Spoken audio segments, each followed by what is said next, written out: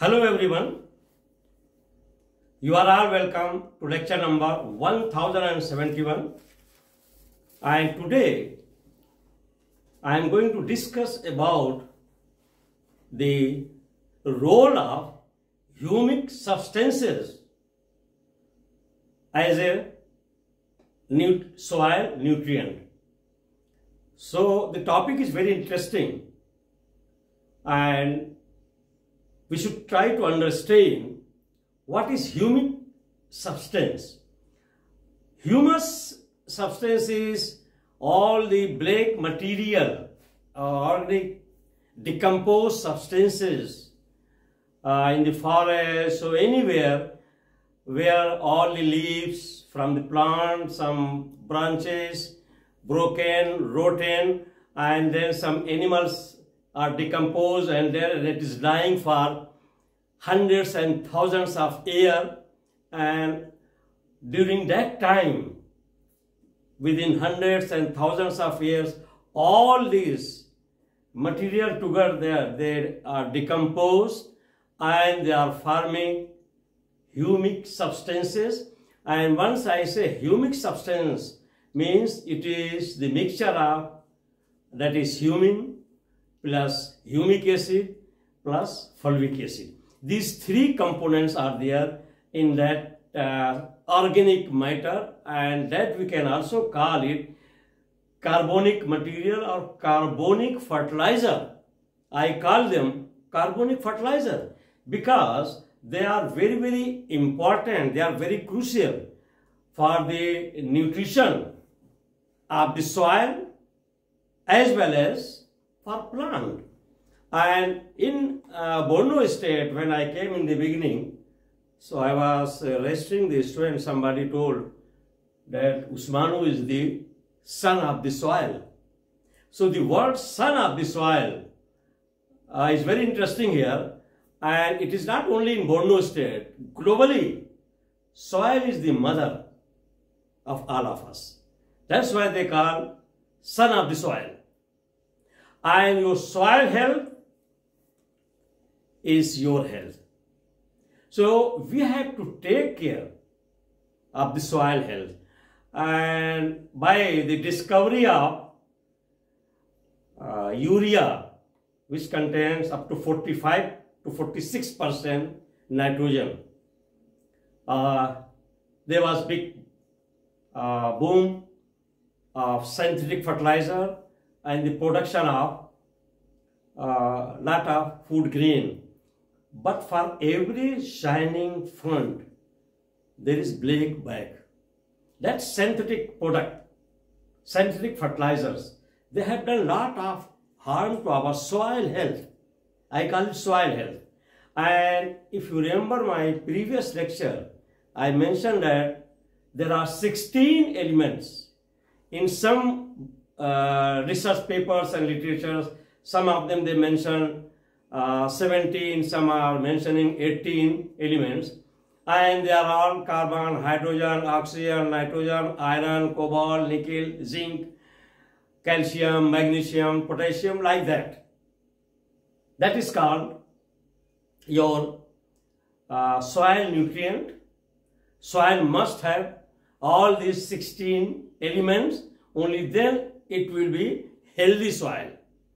And then it is classified into natural nutrient. It is carbon, hydrogen, oxygen, which we are getting from air and water.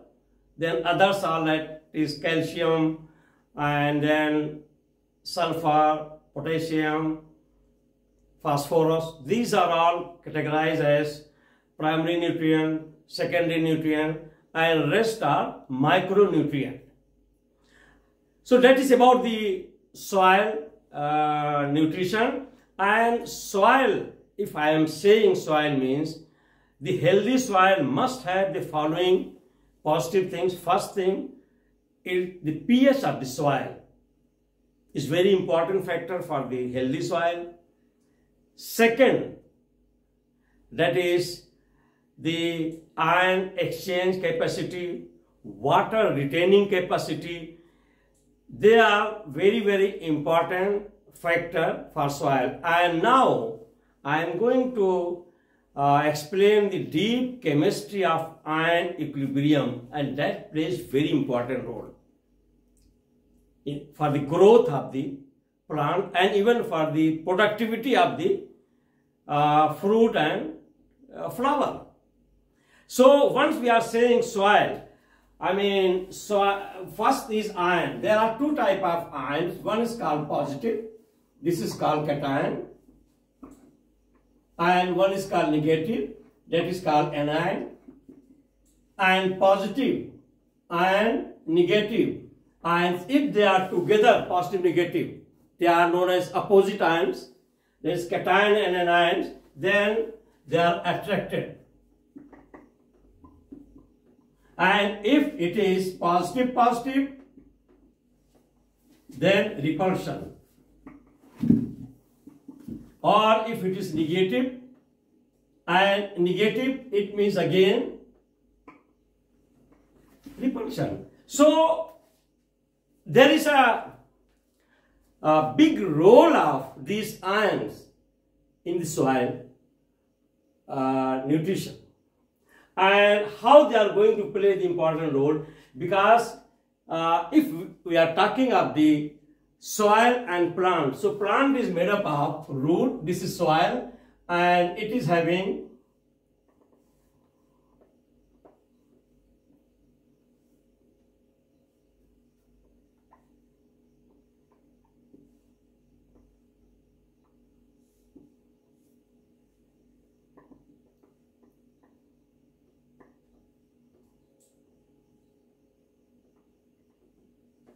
so this is root here, and this is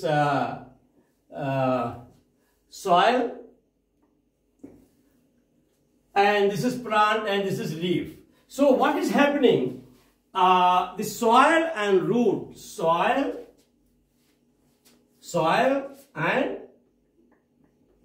and root, they are negatively charged. Remember it. All the plant roots, they carry negative charge, and the soil, they are carrier of negative charge. So they have negative charge. Now the nutrient which we are applying, like potassium or calcium or iron, like that. So in that case, if suppose potassium is coming here and it is all surrounded by negative, so definitely the potassium positive will be attracted by negative and it will go, because positive and negative will attract positive. So it will go, and there is exchange of ion. Means once one positive charge is going, one positive charge must be released. So that plant is releasing, once it is accepting one positive charge of potassium, what it is required, it will be releasing one hydrogen ion, that is H positive, and plant is having hydrogen ion, it is getting from air, from water. So it has enough hydrogen positive ion. So in case that plant is taking calcium, so calcium is having two positive charge. So once calcium is going and it is absorbed by the root, root will release two, will exchange with two H positive. Equilibrium must be there. That is ion exchange. Ion exchange equilibrium must be maintained. Then if suppose it is plant is taking ferric ion, Fe positive 3, in that condition it is going to release 3H positive from the plant. And I have already told you that soil and root, they are the carrier of negatively charged particles, and if there is density of negatively charged particles more around the root, then it will be difficult for positive charge to enter to be absorbed by the plant.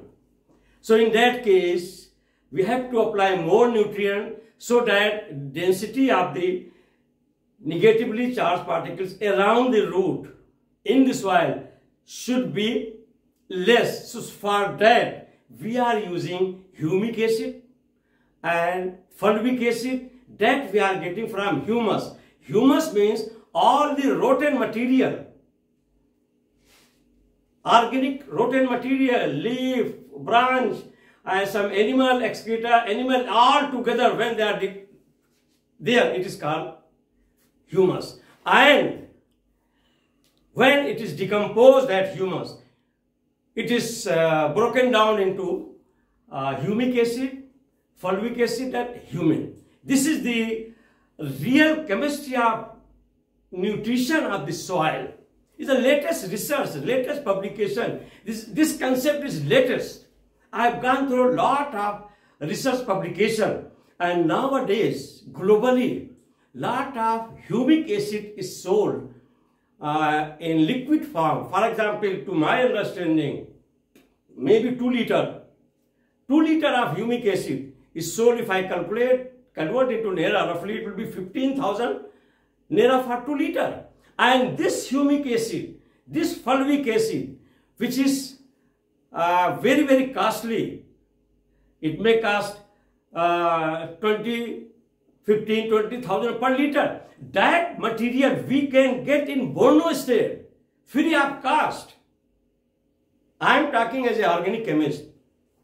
How we can get? The whole area, that is that forest area where lot of notorious people were hiding, submissa, they call it submissa forest. It is hundreds of kilometers spread, and in that forest for hundreds of thousands of years, all the humus materials are buried under the trees and forest. Just 2-3 inch of that material, just dig it, that scrape of upper layer, bring it and change into granules by a granulating machine and pack it as a carbonic fertilizer organic.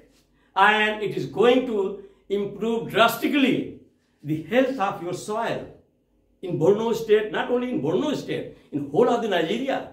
And this submissa, which is disturbing element, my assessment is, as an organic chemist, it can be converted into a place of getting millions of bags of pure organic carbonic acid with lot of humic acid and fulvic acid material. And nowadays, these two materials, they are so important. The latest publications are given globally. If you go to Google and type all these substances, you will get the detail that they are maintaining these humic substances, humic acid, fulvic acid, the pH of the soil, the growth of the plant, the enzyme balance, also maintaining the equilibrium of the cation and anion, where it is giving the more capacity of the cation to be absorbed by the plant for their growth, and also it is responsible of retaining of the more water in the soil. So it has lot of uses for soil nutrition as well as for plant growth.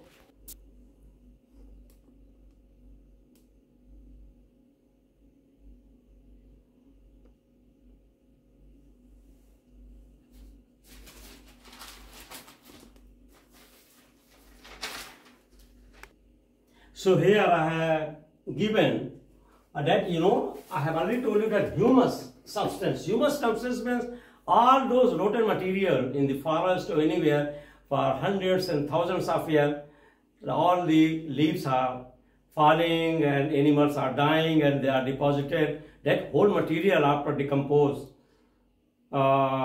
into organic matter, that material is called humus. After decomposition, this humus is changed into these 3 type of organic substances, The one organic substance is called humin. Actually, humin is the mixture of some organic substances, and that is water insoluble. That is called humin. The other is called humic acid, and that humic acid structure is given here, and it is having molecular formula C9H9NO6. It contains nitrogen, and this humic acid is one of the most important nutrient for soil.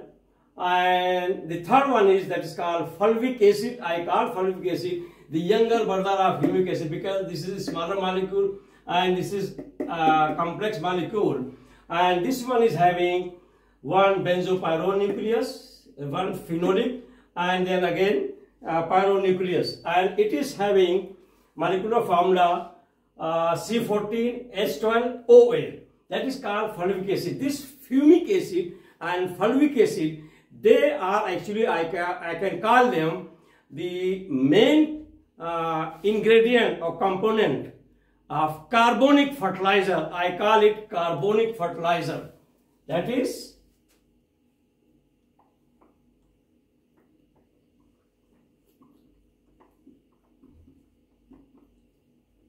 and this is organic in nature, and this is very, very important because I have already discussed a lot about the humic acid, and I have given here the humic acid. Humic acid is very important if the soil is acidic. If the soil is acidic, then humic acid is not going to work unless it is alkaline or neutral. So for that, if suppose your soil is having less than 7, between 6 and 7 pH, you have to apply calcium carbonate. Most of the farmers, they apply the powder of the gypsum. No, don't apply a powder of the gypsum because that one is not very effective neutralizing agent of acidity.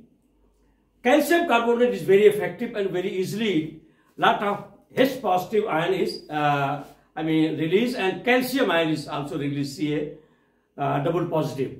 So the gypsum powder is people are applying as a fertilizer, but that is actually good for your crop because it can supply some sulfate, that is sulfur, and also magnesium and calcium.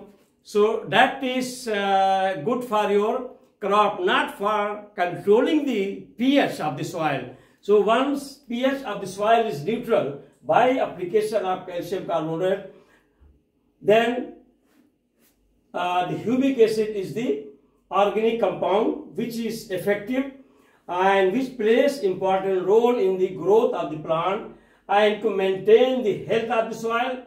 Humic acid may include, nowadays people are supplying humic acid in the form of powdered coal, then lignite and dark soil. Dark soil means they are rotted material is there, and that is changed in the form of humic acid and fulvic acid. Nowadays they have started synthesizing some derivatives, some in the form of salt of this humic acid, and that product is available in market. But here Borno state is very rich source of humic and fulvic acid from sub-Mesa forest, because there is decomposition of millions of tons of all these humus substances in the form of humic and fulvic acid,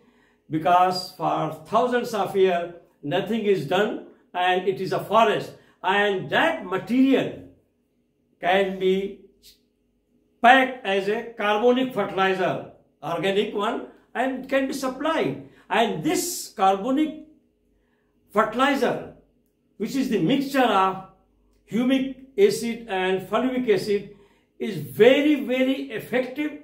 It can increase from 70 to 80% of your crop production, and also it can maintain the pH it is working as a chelating agent, and it is increasing the capacity of the plant to absorb more calcium, potassium, magnesium ions, so that plant will be very healthy. So this is a very, I can say, creative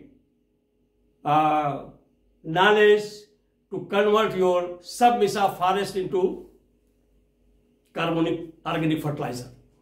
This is my assessment. I am repeating again and again. Let policymakers, let Nigerian leadership, under the supervision of organic chemists like us, and let them convert all these humus substances into organic fertilizer.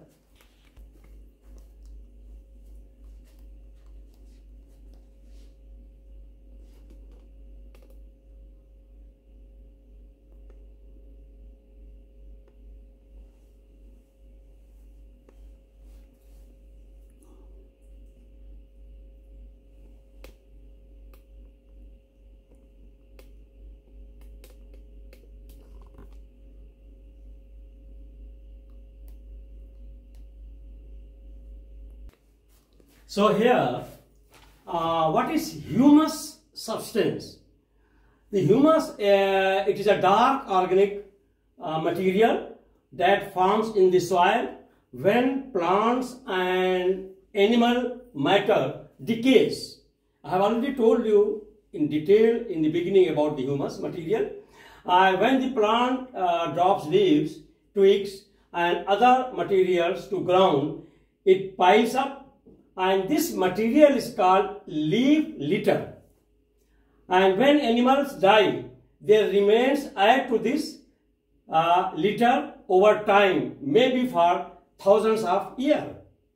This litter decomposes into basic organic chemicals, and many of these organic chemicals and elements are very important nutrients for soil and living microorganisms in the soil. That is the what we call humus substance. Then fulvic acid. I have already discussed the humic acid. The fulvic acid, it plays important role in the plant health by helping plant nutrients to transfer from soil to plant. It helps to improve the absorption of nutrients like calcium ion, potassium ion, magnesium ion, etc. And I have already discussed in the beginning that how these cations are accelerated, the capacity to absorb by the plant. It's because of the role of fulvic acid and humic acid in the soil. Fulvic acid can stimulate the growth of plant and can improve the crop yield also. Fulvic acid and humic acid is important for plant health. Both they work together. And fulvic acid and humic acid is found in soil and water. They are made of humic substances, and I have already told you that what are humic substances. They are the decomposed material of fallen leaves, dead animals, all together.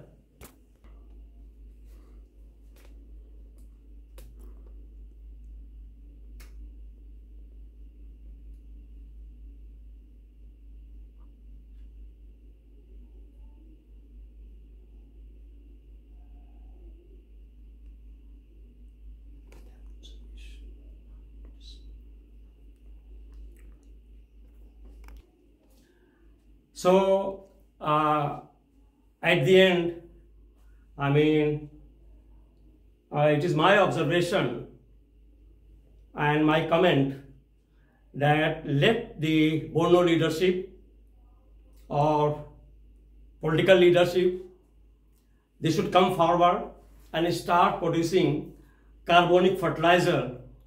And Borno state is the one of the main source of humic substances, humic material, because of the submissa forest, and Borno state is having capacity to produce millions of tons of carbonic organic fertilizer, and which can be very much helpful as a fertilizer and to improve the pH of the soil, health of the soil, microorganisms of the soil, and in this way Borno state desertification can be controlled. And this method nowadays is widely used by Saudi Arabia, by China, by Israel,